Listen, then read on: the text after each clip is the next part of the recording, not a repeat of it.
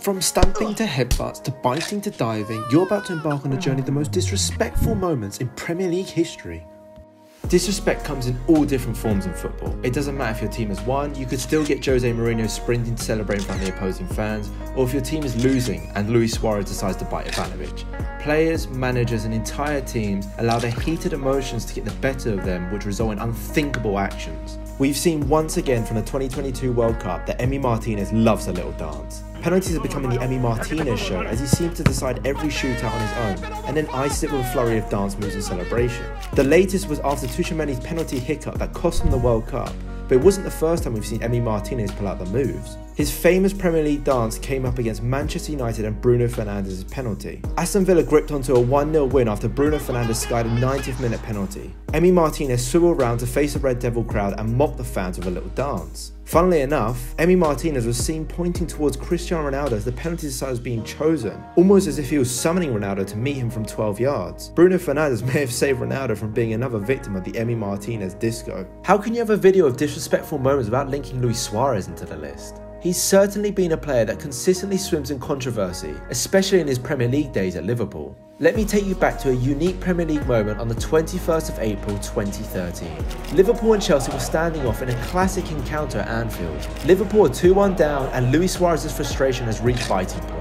In truly horrific scenes, Luis Suarez grips tight of his marker and unlatches his jaw to sink his teeth into Ivanovic's arm. Everyone was taken by surprise to see Ivanovic and Suarez on the floor, but the slow motion replays revealed a vampire-like moment that would have been inconceivable to every watching eye at the time. Luis Suarez went on to score a late equaliser heading home past Petr Cech, topping off a rather extraordinary battle between the two clubs. Obviously, football requires players to have natural or developed talent with their legs and feet to have any chance of going pro. However, Chelsea's Jose Bosingwa transferred his talents from one sport to another as he flipped his football skills to karate skills with a flying kick to the back of Yosai Benayoun. Unbelievably, Bosingwa escaped any card, let alone the most obvious red card in Premier League history. Marouane Fellaini. At the height of his career, he still may have been more well known for that hedge haircut that stood on his head. At the end of 2018, Marouane Fellaini went through a deforestation process that had a new clean-cut look.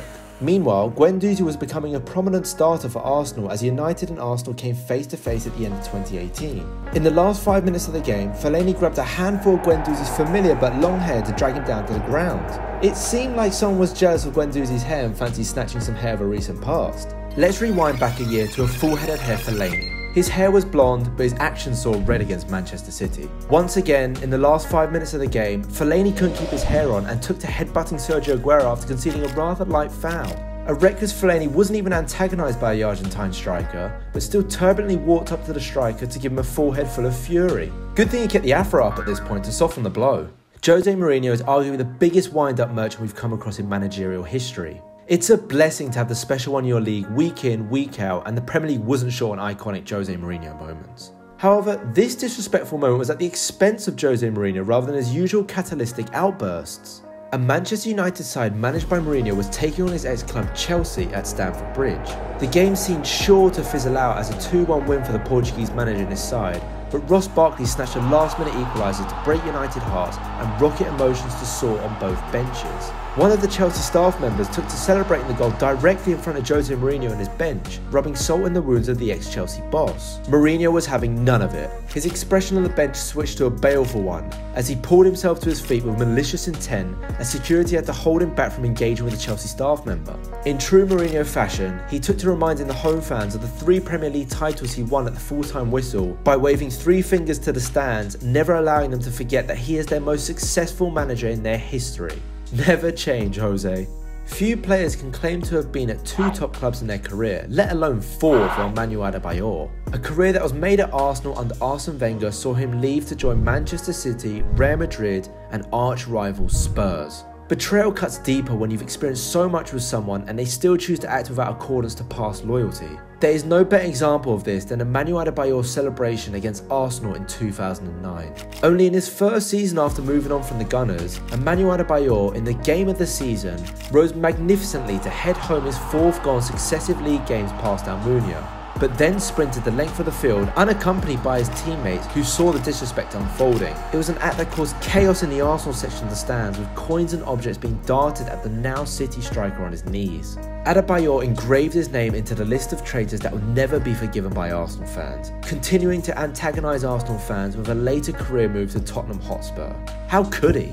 We've had a little break from the Luis Suarez drama show. Let's get back to it. There's no stronger fit for a disrespectful moment than a derby match. Luis Suarez kicked off the Merseyside derby with the first goal of the game and didn't quite run the length of Adebayor Celebration, but certainly ran a lot farther than Chelsea staff members' celebration in order to disrespectfully dive in front of David Moyes. David Moyes made a strong comment on Luis Suarez's diving history in the lead up to the game, which inspired Luis Suarez to hurl himself in front of the Everton dugout, which saw David Moyes rise to his feet in a more controlled manner than his managerial counterpart Jose Mourinho, as David Moyes got a front row seat to the Liverpool celebrations just as Luis Suarez intended it. Arsenal and United have a rich history of rivalry, which was no stronger than the peak of the Wenger vs Ferguson years. In 2003, Van Nistelrooy jumped for a bouncing ball and landed on Vieira's back, knocking him to the floor. The Arsenal captain then kicked out his opponent, not even coming close to the United striker's leg, which saw an immediate second yellow for the Arsenal captain, which was assisted by Van Nistelrooy's overreaction of surprise and the angle the ref saw the incident. Arsenal were gripping onto a 0-0 draw at Old Trafford until Martin Keown handed United a spot kick as the final kick of the game.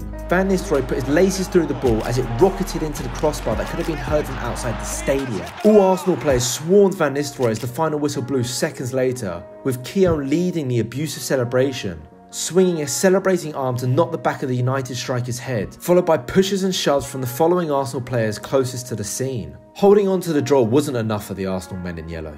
They targeted Van Nistelrooy in a disrespectful spat that will be remembered for decades to come. Lastly, we're returning to Luis Suarez and a dark history between the Uruguayan and Patrice Evra. The ugly affair began on October 15th, 2011, when Manchester United travelled to Anfield to take on Liverpool. United's left-back, Patrice Evra, alleged that Luis Suarez had made racist comments against him.